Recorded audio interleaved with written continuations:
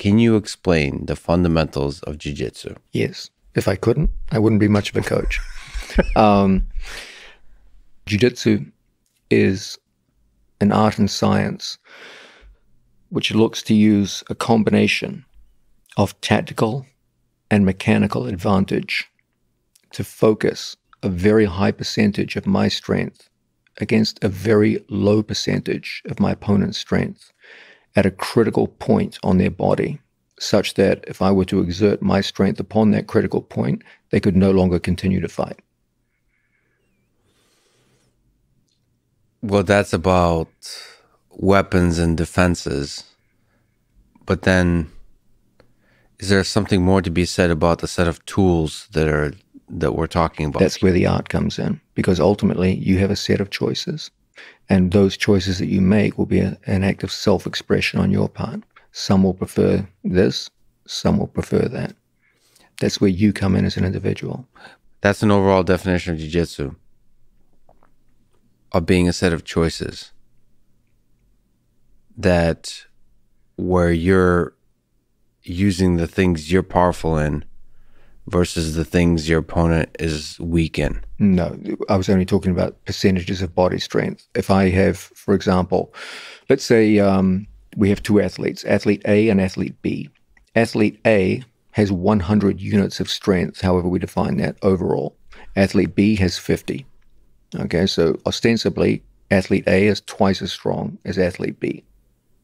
But athlete B can maneuver his body into a set of positions focused around a critical point of his opponent's body, where he can apply 40 units of strength out of his total of 50.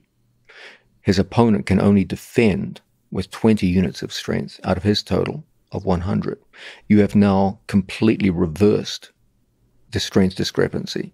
Originally, athlete A was twice as strong as B. Now, on that one localized point, the knee, the elbow, the neck, B is now twice as strong as A. Under those circumstances, B should win. I guess what I'm trying to get at, by the way, that's really beautifully said, is what you just said could be applied to other games, other battles. It could be applied to the game of chess. It could be applied to war.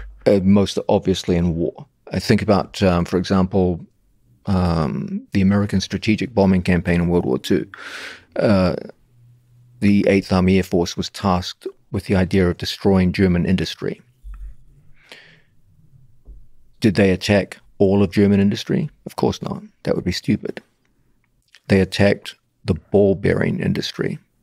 Why? Because almost all of modern machines require ball bearings in order to operate. In order for the mechanical interfaces of machines to operate, you have to reduce friction. It's done through ball bearings. If you knocked out one tiny component of German industry, the ball bearing industry, the rest of it couldn't operate. So too with the human body. I don't have to fight your whole body. I just have to fight your left knee.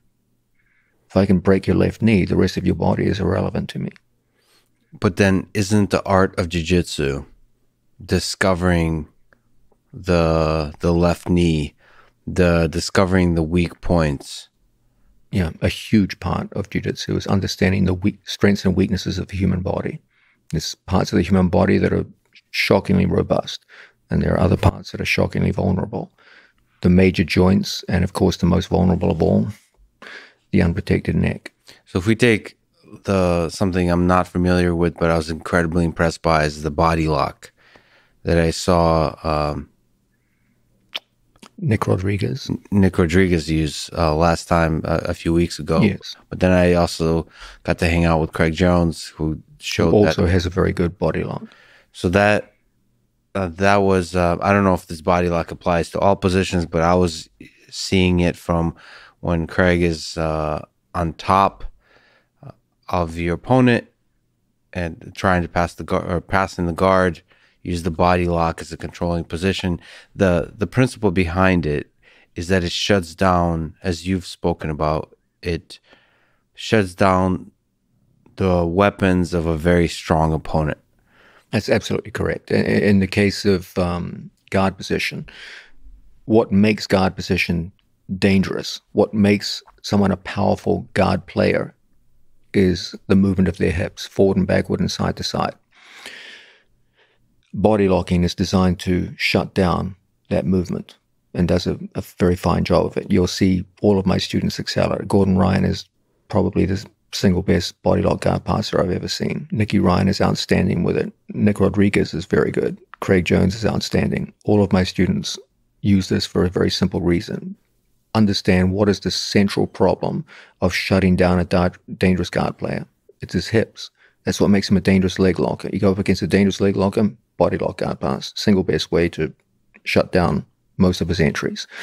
We're all strong in leg locks. So in our gym, you got to control the hips as soon as possible. Otherwise, it's going to be a very difficult thing to avoid leg entanglements as you go to pass. And across the board, my students excel in body lock guard passing. They understand what's the most dangerous feature their opponent has, the lateral movement of their hips. What's the single best way to stop that? Body lock, and then work from there.